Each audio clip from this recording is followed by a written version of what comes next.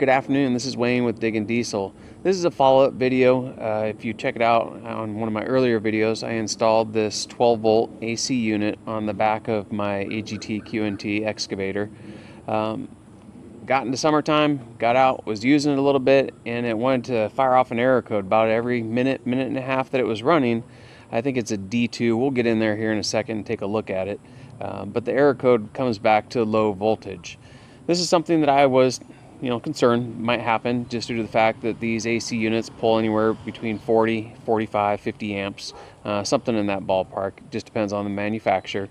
And the battery just won't sustain it. Alternator, it won't sustain it. I think it's a 30 amp that comes in these. So today we're going to go ahead and install one that's I think it was a 60 amp that I purchased off of Amazon. Looks like it should be a direct fit. I'll show you, there's some paperwork in there. They do a test run on it just so we can see what kind of amperage it does run. So let's jump into it. Alright, hopefully y'all can hear me. I went ahead and I turned it on. As I mentioned in the last video, it reads in Celsius. I'm going to go ahead and adjust the mode right now, and then I will adjust the temperature down on it. Turn the fan up to a 5. Let it run here for a little bit, and then it should pop up that error code. Trigger it here shortly.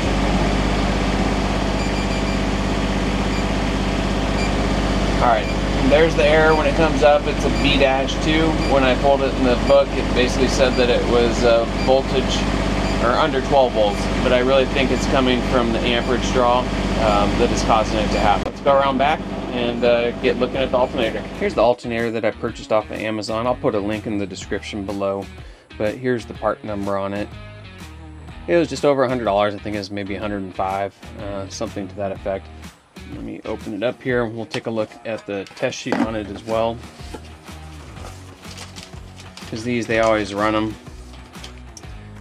And on this alternator, the maximum output was 900 watts. The maximum output, as far as the amperage goes, under full load was 69 amps. Voltage regulator set point is at 14.65. And this was 1350 RPM. So with this diesel engine, it runs, typically its happy spots around 2500 to 2800 RPMs. But just looking at it from the outside, the size looked to be correct on it. Most important thing was the plug. A lot of the ones that I was looking at, they had, it was more of a square plug, but mine is equipped with one that has this rectangular plug. So let's go around back and we'll get it installed. As far as the size goes, these look virtually identical. When I was doing all the measurements, just trying to confirm that I ordered the right one, everything looked to be identical on it. And now that I do have it here in person, that just confirms it. And you come around back here, plugs, power line, everything looks consistent. I know normally it's just going to be on the adjuster bolt here. I know that's given some people some grief. Hopefully this is a direct fit. It'll make it a lot easier. That way you don't have to custom make a bracket to make it work.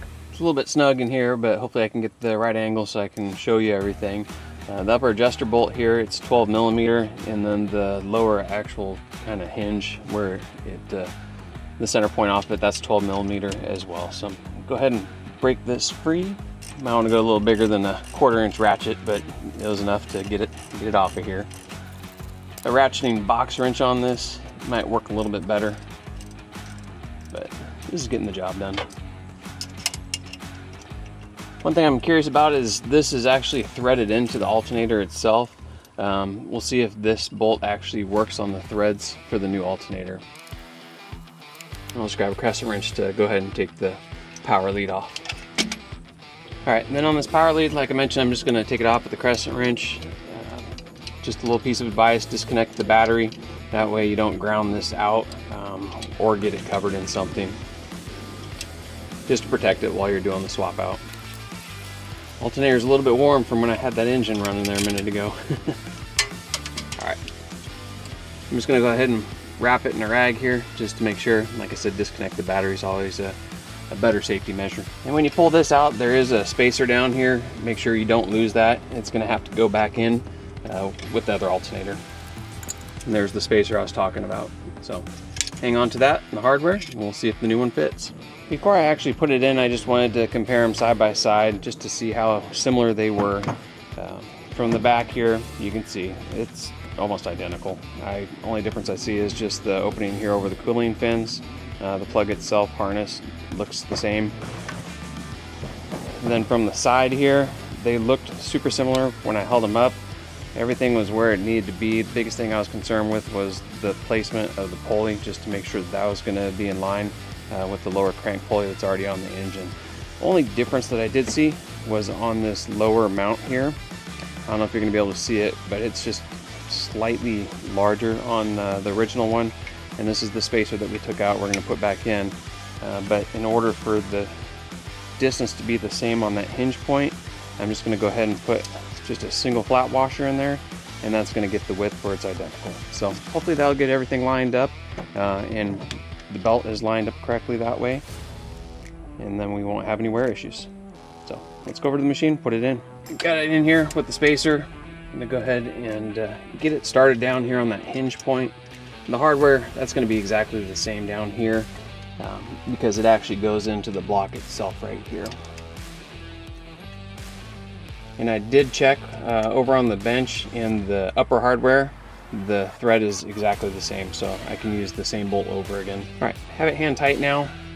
Only thing I'm seeing is it is rubbing a little bit here on this point on the upper hinge. We'll see if I can kind of bump it across here.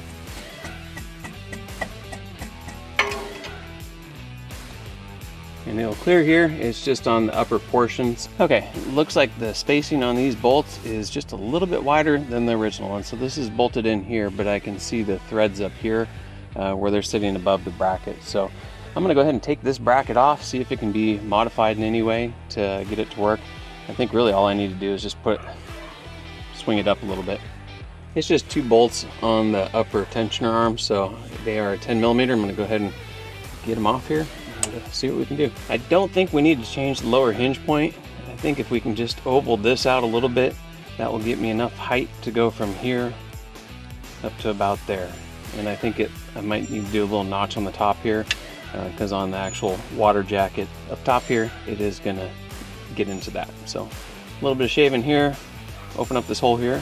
I think that'll be the ticket. I think the best way to oblong this out to be able to gain that extra height here is going to be just to use a step bit. There is a little bit of movement on these. It can adjust up and down. It was in the lowest position, but when I played with it, bringing it up, brought it about a ½ inch, but I need at least an inch out of it. So what I'm going to do is oblong the hole out. Now that I have that anchored down onto the block here, we'll go ahead and open up this hole.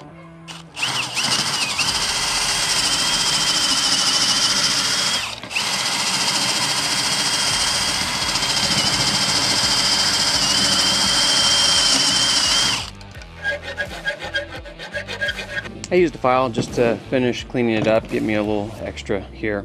Last thing I need to do is take that little notch out of the corner here. That way it doesn't rub up on that upper water jacket. Now I'm just going to use a flap grinder. It should make quick work of it. Don't want to go too far. I don't want to actually get into the bolt opening here, just in case this ever backs off. I don't need things to swing and go crazy in there. So let's go give this a try. I'm just going to do these bolts hand tight. That way they still have a little bit of movement, and then I'll move the alternator up, see if we can get that bolt in. And if so, I will get everything snugged up past there. And that looks like that did the trick. I can see the bolt hole there. So let me go ahead and get that in there, get it started. And we can snug everything up. Get the belt on there and give it a try. All right. Looking down the side of the pulley here, everything looks to be lined up well, so tighten it up, get these wires back on there, and we'll give it a test. All right, and just like that, everything's buttoned up. Let's go inside, fire it up, and we'll see how everything looks. I'm gonna go ahead and turn it on now. I know previously it would go a minute, maybe a minute and a half before it would give me that error. So let's go ahead and turn it on and see what we get. Turn it all the way down, turn the fan all the way up. I'm gonna go ahead and run the stopwatch in the background here just to make sure that it does what it's supposed to do. I've run it for about 15 minutes now, as cold as I can get it. Fan level is 4. I ran it at 5 for a little bit, but it's starting to blow a lot of water off of the condenser. It's pretty humid this morning, as you can see. Even off the fittings here, it's running a lot of water. And this is the first time that I've seen the drain tube actually pour water out of it. So That tells me it's working good. I wish I would have done that sooner. That's all I can say. It's probably been about 3.5 months since I originally put the AC on here. I have used it for a couple of hours, and like I said, the air conditioning would cycle off, so when it was 100 degrees outside, it'd give you a little reprieve, but it really wouldn't cool the cab down. So now that I've run it for a good solid 15 minutes, it cooled the cab down, and I'm super pleased. You know, today it's only 80 degrees. When it warms up again, gets 95, 100 degrees, I'll go ahead and give it a try again just to make sure that the additional air temperature outside doesn't cause it to draw a higher amperage. But for now, it's doing the trick. Let's go around back here again just to make sure everything is okay. And everything is still intact, no issues. Feel the belt just to make sure it's not really hot, any friction, anything like that, so everything's in place. Wanted to show you as well, as far as the outside unit goes here, it was a nice dark red when I installed it about 3 months ago. Now it's pretty sun faded. Don't know if that's gonna become an issue in time, is it gonna get brittle? But for now, it's just discoloration, so I'm not super concerned with it. The main thing, I'm not worried about cosmetics, is that it stays cool. And this was the trick. I wish I did it much earlier. Before I did the alternator, what I did is I swapped out the battery because it comes with a no-name, just lead acid type battery. And I went to a 100 amp hour lithium ion type of battery that I got off of Amazon. And I was really hoping that that would resolve the power issue, because I thought it was more of just a power regulation type of an issue. I figure a larger amp hour battery would have resolved it. It helped it run just a little bit longer, but ultimately it's just the amperage. It draws too much, and the battery can only maintain it for so long. So the alternator was the trick. I'll go ahead and I'll put a link down below. So if you are interested in doing this same conversion on your Mini X, you can go ahead and get this AC system with an upgraded alternator, and you should be in business. I procrastinated way too long before I did this. Ultimately, a couple of y'all were commenting saying, hey, have you upgraded the alternator yet? And I said, you know what, it's time to do it. So I bit the bullet. It wasn't that expensive, like I said, just over $100. And realistically, since you don't have to grind the alternator, it's just a slight correction on that upper adjustment arm, it's 30 minutes tops and you're in business. So if you're going to take the time to do the AC unit, that takes quite a few hours. Do the alternator. Save yourself the headache. The one that's put on here from the manufacturer, it just doesn't have the amperage to make it run like it should. Be sure to like, subscribe, and comment. Again, the whole reason I did this, you guys provided me the motivation to get out here and get it done, and I'm glad. I really appreciate you guys joining me today. Until the next one, we'll see ya.